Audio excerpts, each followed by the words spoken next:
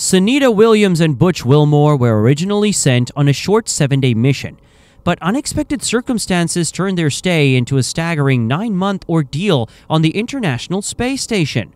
What went so wrong that a 7-day mission stretched into 9 long months? Let's dive deep into the full story and uncover the details.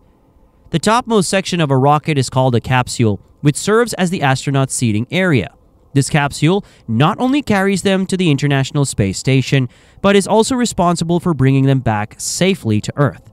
NASA already had the SpaceX Crew Dragon capsule, a reliable spacecraft that had successfully completed multiple missions to the ISS. However, NASA wanted an additional alternative, so they decided to test Boeing's CST-100 Starliner capsule. The Starliner capsule was designed to carry a total of 5 astronauts, but for this mission, only 2 astronauts, Sunita Williams and Butch Wilmore, were on board. Beneath the astronaut seats, there is a storage compartment where essential supplies and an emergency survival kit are securely stored for their journey. Once the astronauts take their seats, the seats rotate upward, positioning them in front of high-tech screens that display crucial data about the rocket's systems, allowing them to monitor every performance parameter in real time.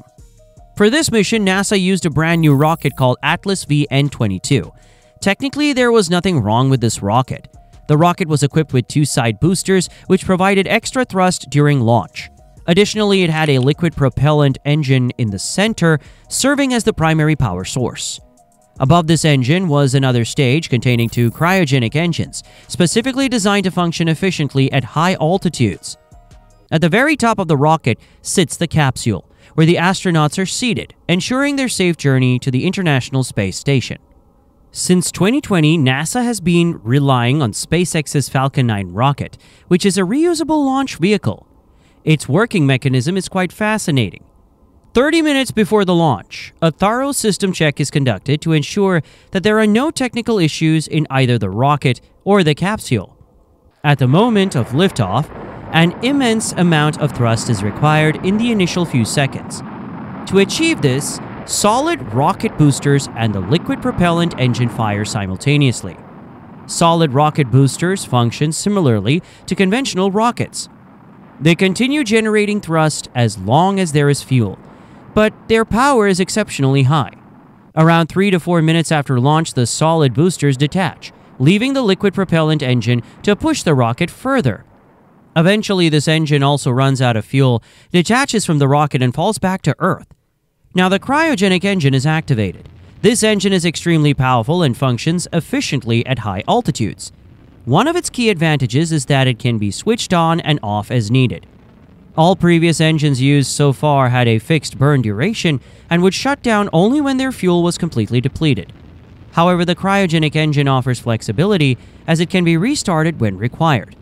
The cryogenic engine positions the capsule into the Earth's lower orbit and then separates, leaving the capsule to follow a precise trajectory toward the International Space Station. So far, all rocket engines had functioned perfectly, separating right on time, with no technical failures whatsoever. But now the real test of the Starliner capsule begins. Now the Starliner capsule moves forward, following its trajectory to dock with the ISS. This capsule is equipped with multiple helium thrusters, which help keep it on the perfect trajectory by firing at precise intervals. At the front of the capsule, there is a protective cap, which opens during docking, as this is the connection point between the capsule and the ISS. This section also contains thrusters, which assist in precisely positioning the capsule. However, the Boeing Starliner's thrusters started to malfunction. They were not firing properly, causing the capsule to drift slightly off its trajectory. These thrusters operate using 2 separate tanks. One tank stores helium gas at high pressure, and whenever the thrusters need to fire, this gas applies pressure on the hydrazine fuel tank. This pressure forces the hydrazine fuel into the thruster, where it ignites and releases hot gases, generating thrust. However, in this mission, there was an uncontrolled leakage of helium gas from the tank.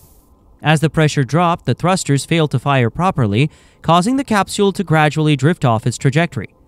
Typically, this entire process is autonomous, but in situations where the engines malfunction, astronauts can manually control the capsule. Now, Sunita Williams and Butch Wilmore realized that there was a problem with this capsule. They quickly switched to manual mode and began controlling it themselves. It took them 24 hours to successfully dock the capsule with the ISS, but in the end they managed to complete the task successfully. However, astronauts cannot directly enter the ISS. There is a special system called the Pressurized Mating Adapter, or PMA. The PMA acts as a connection point between the ISS and the capsule. First, the pressure is equalized. Then the ISS hatch is opened, followed by the capsule hatch, allowing the astronauts to enter. Just as astronauts enter the ISS, there is also a specific process for returning to Earth. Initially, Sunita Williams and Butch Wilmore were supposed to stay on the ISS for just 7 days. They assumed that the Starliner capsule would be repaired at the station, but unfortunately that wasn't possible. As a result, NASA decided to send the capsule back to Earth without any crew on board. This left Sunita Williams and Butch Wilmore stranded on the ISS, turning their 7-day mission into a 9-month-long stay in space. Fortunately, SpaceX's Crew Dragon capsule was already available on the ISS. Since it had successfully completed multiple missions before, NASA decided to bring both astronauts back to Earth using this reliable capsule. First, the Crew Dragon capsule was undocked from the ISS. It was carefully maneuvered to maintain a safe distance from the ISS, ensuring that there was no risk of collision. The ISS orbits Earth at a staggering speed of 28,000 kilometers per hour. Even a minor mistake could cause significant damage, so following proper protocols was absolutely crucial. As the capsule begins its descent toward Earth, it fires its thrusters to ensure it enters the atmosphere at the correct speed and trajectory. At the moment of atmospheric re-entry, the capsule is traveling at a speed of 27,000 kilometers per hour. However, before entering, it jettisons its trunk section, which houses solar panels and radiation shields. The trunk provides power to the capsule and shields it from space radiation, but since it's not needed during re-entry, it is detached before entering the atmosphere. As the capsule enters Earth's atmosphere, the heat shield at the bottom protects it from the extreme heat generated by atmospheric friction. During re-entry, temperatures can soar up to 2,000 degrees Celsius. Without the heat shield, the capsule would melt completely due to the intense heat. The capsule gradually reduces its speed, and once it reaches an altitude of around 10 kilometers, 2 small parachutes deploy. These small parachutes help slow down the capsule even further, reducing the impact force during landing. Then, 2 large main parachutes deploy, ensuring that the capsule makes a smooth and safe landing in the Atlantic Ocean.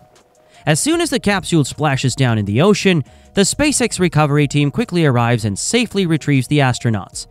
Finally, Sunita Williams and Butch Wilmore successfully return to Earth, safe and sound, without any injuries. However, after spending such a long time in space, their bodies struggle to adjust back to normal life on Earth. Since the ISS has microgravity, astronauts who spend months there struggle to readjust to Earth's gravity, experiencing dizziness and other health issues upon return. We hope you enjoyed this video. If you'd like to watch more such exciting content, don't forget to subscribe to our channel.